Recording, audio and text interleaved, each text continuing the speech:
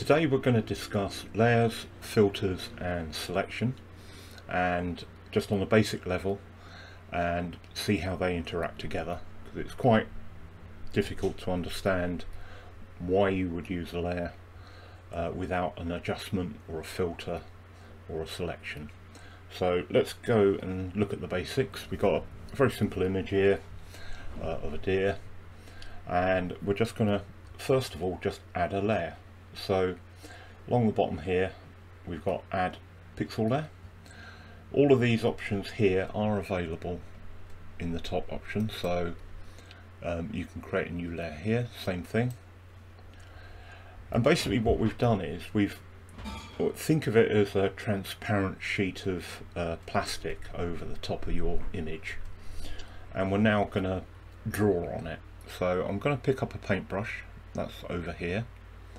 I'm going to pick a colour and I can just draw on top of the image. There we go.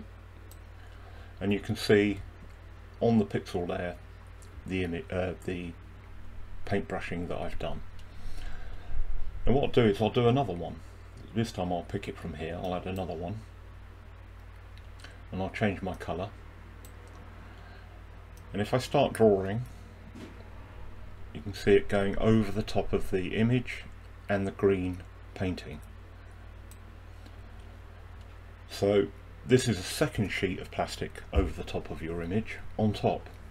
Now if I was to take that sheet of plastic and put it underneath the one with the green paint on it, this is what you would see.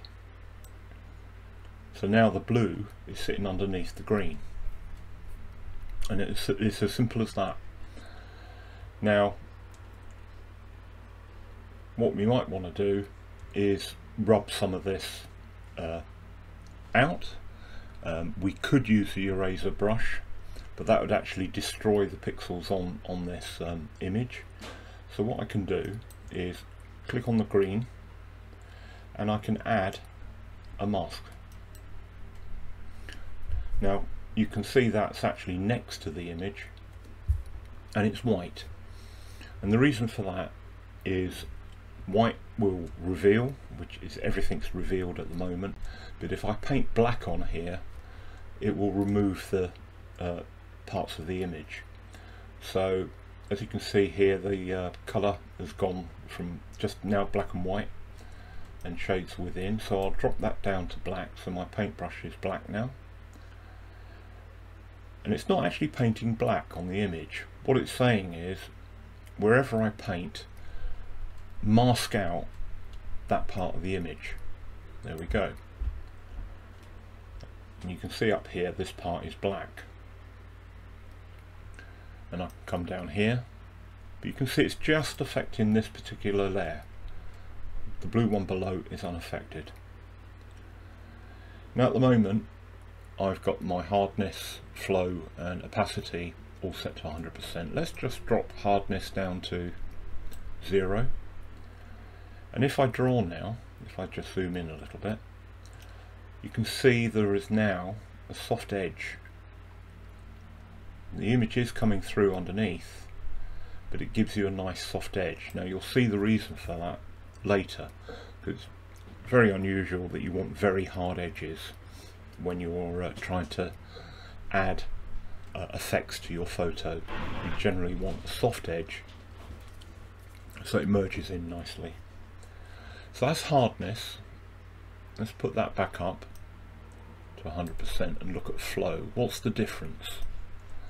Now if I drop flow down to, let's say 20%, it's a little bit similar, but it's not the same.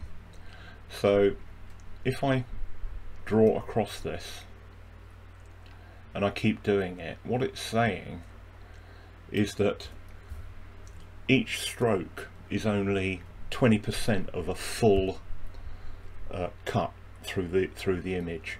So again it slows down the effect. So in essence, if I just leave my brush here and just tap once, that's 20% of the way through.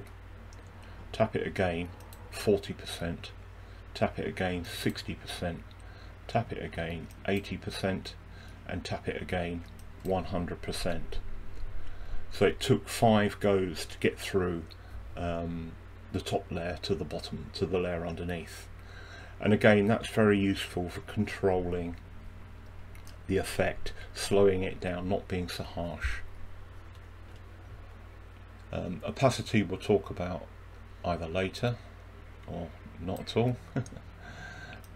I'll just move those back up.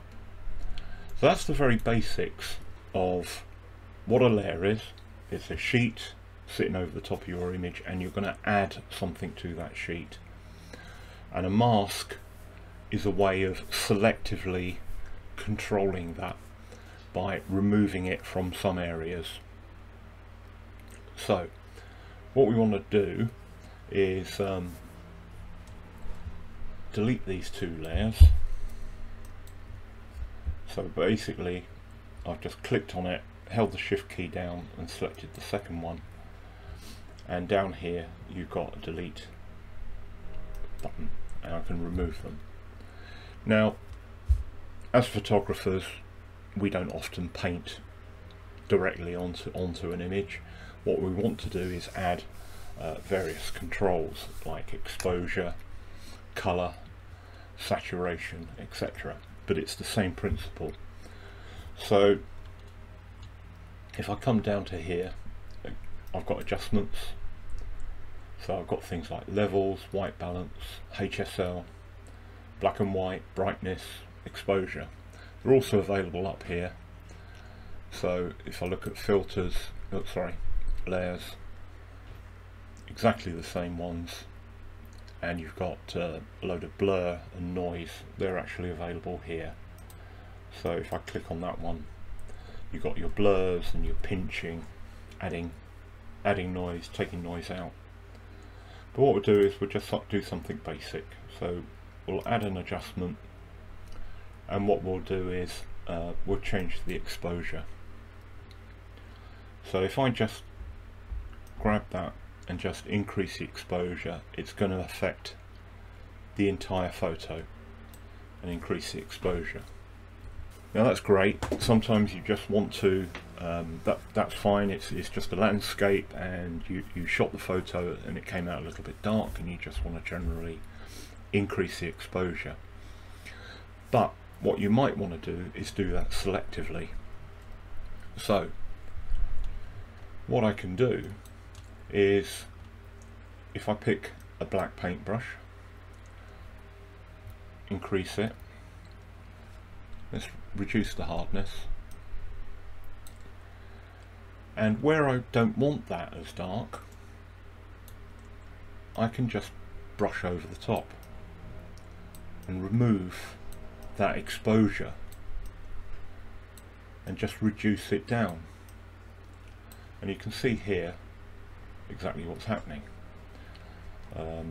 Now if I hold the Alt key down and click on the exposure mask, you can actually see where I've painted, which is quite handy because I've missed a bit up here, and I can just make that a little bit more even. Okay, click anywhere else and it will go back to normal. So what I've done is I've reduced the exposure at the top of the photo and increased it at the bottom of the photo. So although this is a wildlife shot, you know, that's quite a common thing to do to a landscape where you want to darken down the sky, for instance. Okay, let's delete that. We'll go back to where we were. Now another way of doing it, and this is where we start including selection. So although I can add a filter to the image, generally it'd be nice if I could do the selection rather than just use a paintbrush, particularly where it needs to be more accurate. So in this case I can pick my selection brush, and this time I'm just going to pick the deer itself. So I'll just drag along here and it's selecting the deer. Let's just go in, Right, I'm going to have to zoom up and reduce my brush.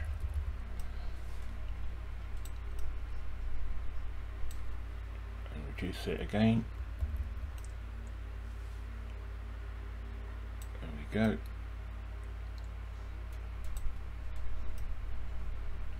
And what I want to do is not include these areas here. So what I can do, you've got add and subtract to the mask, but easiest is just hold the Alt key down whilst you're picking, and it will just pick. It will subtract those little areas for you. Let's just click a little bit more up here. There we go. So now we've selected the deer, let's just add a little bit more to the nose here. There we go. And I can refine the edges. So basically I can make a better selection along here. Let's just refine that, just run the brush over the top. Let's just have a look. And it's just refining that edge. I can also say this is definitely foreground, so I can just click on this bit here and that'll add it to the foreground. I tend to find that better way of selecting. You can spend more time on it, and what I'll do is I'll just feather it slightly, and that means it just makes the edge not as hard. Add 3 pixels to that and apply. So your marching ants still look the same, but it has done an awful lot more to it, made it much more refined. Now I'll do exactly the same thing. I'll add an exposure adjustment, and I'll increase the exposure, but now it's only affecting the deer, and that's a great way of selectively applying filters to your image. Now I'll take that out, and what I can do, I can actually, up here is invert the selection. Now you can see it's got marching ants, it's going all the way around the edge and excluding the deer. So what I can do is do another exposure adjustment, and this time I could bring down the exposure to the background. Now we're being a bit extreme here. Let's get rid of the marching ants, just deselect, and you can really make your photo pop. I've obviously overdone this, so I can come back here. They're all live, so I can adjust them as I see fit. Okay, so that's the basic principles of adding a layer, adding a filter, and then selectively adding it to your image, whether that be via a selection or using your paintbrush. Thank you.